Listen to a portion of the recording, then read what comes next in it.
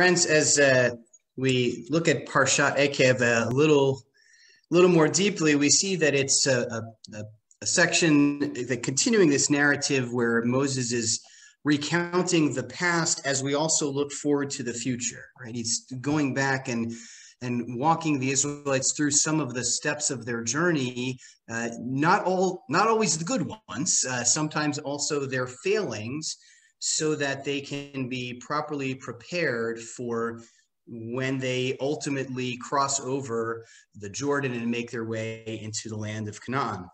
In the middle of our parsha, we have a highlight, but really what I mean by that is a low light of that journey, which is a recounting of the golden calf incident, and specifically also then the reaction that Moses has when he comes down from the mountain with the two tablets and sees what's going on in the camp. And as you might recall, when Moses sees this, he takes the tablets and he smashes them.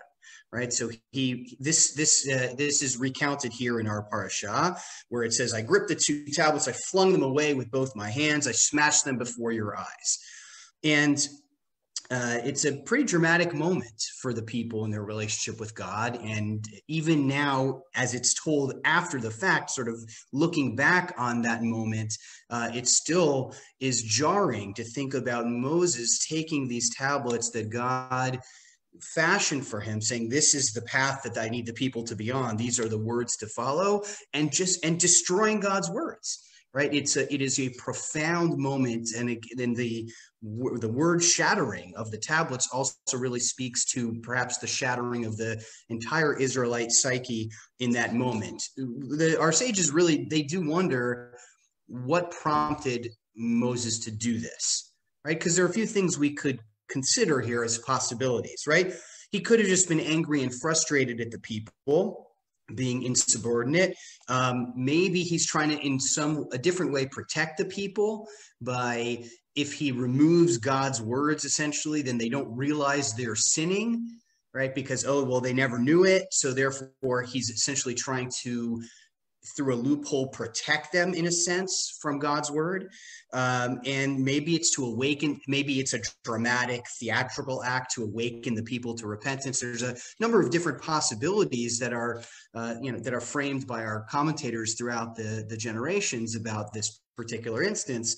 But what's also interesting for us to think about is how God responds to this moment, right? After Moses shatters the tablets, right? So, for one thing, it's once the tablets are shattered, and we can see that God at least creates a pathway for the Israelites to return. Yes, there's a plague. Yes, people die. It's true, but the people as a whole are allowed to continue. Whereas initially, the thought might have been that God was going to wipe out the entire people. Right? That was put forth. And just spare Moses and essentially start the whole project again. Instead, God holds some of them accountable, but at the same time gives a path forward for repentance for the people to continue. And how do we know that? Because God says, carve out two new tablets like the first, right? God says, we're gonna have a do-over here, and I'm going to inscribe on those two tablets the commandments that I did just like the first that you smashed, and you're going to put them in the ark. But there's another interest. So the reunion between God and Israel, we can seem to anticipate that that's going to happen. Yes, there may be bumps on the road, but at the same time, we see that God seems to be willing to accept Israel back. But there's another question, which is, what does God think of Moses in this moment for what he's done? Is this a good thing? Is it a bad thing? Right? And so there's a midrash from the Talmud, from the tractate Shabbat, that says, how do we know that God approved of what Moses did in that moment? There's the words asher shibarta, that you broke. Those are the Hebrew words. So the Talmudic Rabbi Reish Lakish says, that sounds kind of like Yasher Koach. Now just hear the alliteration, asher and Yasher. They're different words. Make no doubt about, make no mistake, they are different words. Asher and Yasher, different roots, but the alliteration is there. And thus, Reish Lakish says, if it says Asher Shibarta, really what God is saying is Yasher Koach, that you smashed the tablets when you did.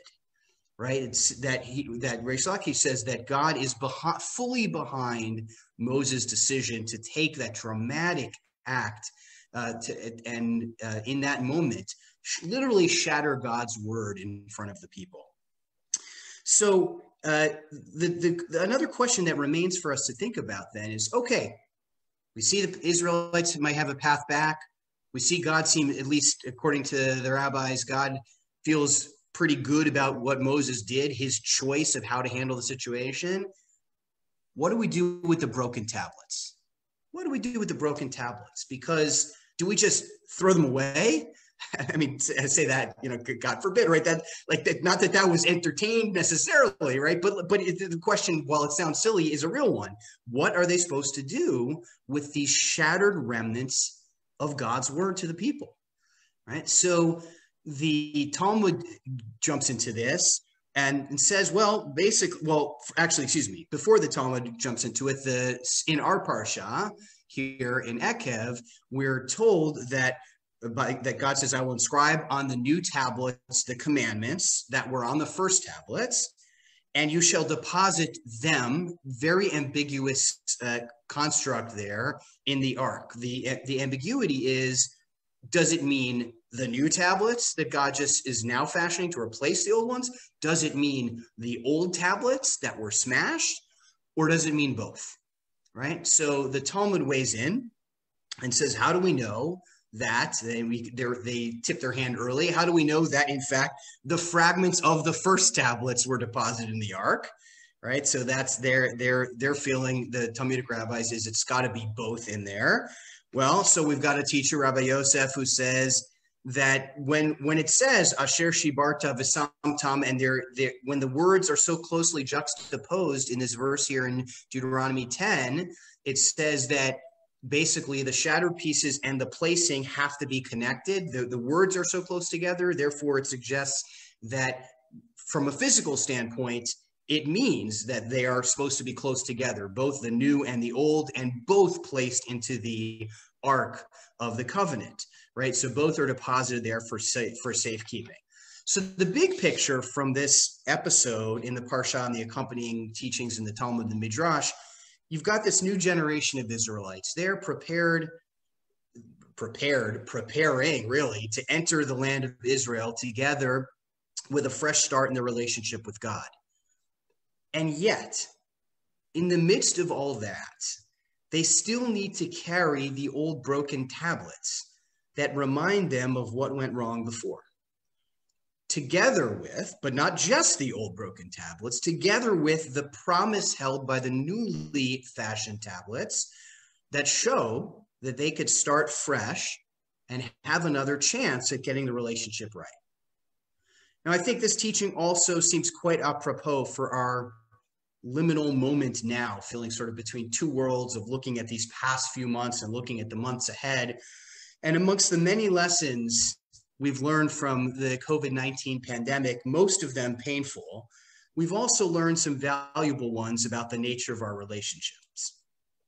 I think many of us have noticed that before COVID forced us to hunker down in our homes, too often we may have focused too much on work and achievement, and as a result, undervalued and underprioritized spending precious time with those closest to us, our family, our friends, our community.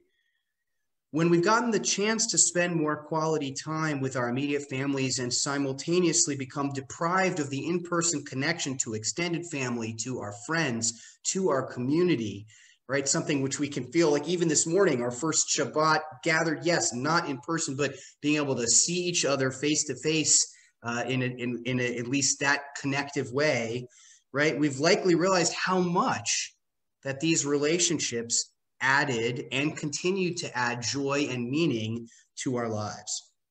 As a result, many of us have increased our investment of time and energy into those relationships, while still at physical distance, by connecting via Zoom or FaceTime, even with folks with whom we may have fallen out of touch for a long while. Some examples that occur to me from my own experiences over the last several months and from lots of other stories that people have shared with me, right? Reunions with camp friends, youth group friends, college friends, distant relatives, etc. Right? The world has definitely gotten smaller over these last 5 months, and in many ways more closely intertwined in relationship.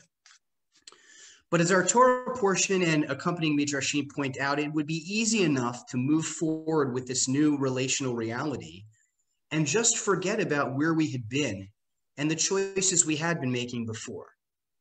It's always easier to relegate to the past the times when our priorities were skewed and potentially flawed. And yet, the teaching from the Talmud reminds us that side by side with our new vision of the powerful, life-affirming, and sustaining potential of our relationships, it's important for us to also carry with us in our personal arcs the memory of when things were broken down to some degree, and the price we paid for that in relational terms. Carrying both together, our shattered tablets, along with the complete whole, we are also always reminded that while we may bear scars or some lasting impacts from what have come before, relationships can be repaired and developed, and we can effectively start over, just as the Israelites started over with God.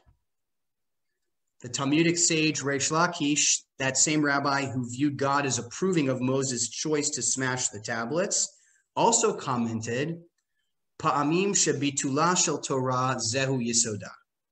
There are times when the nullification of Torah may be its foundation.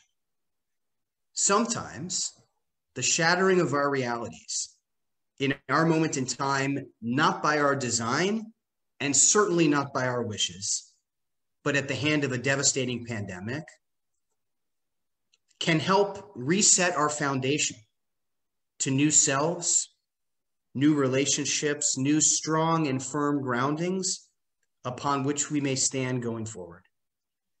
As we gradually emerge into our new beginnings and reprioritized lives, maybe Reish Lakish and even God might say to us, Yasher koach sheshibartem, well done that you smashed.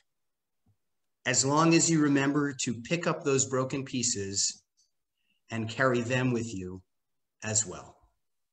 Shabbat shalom.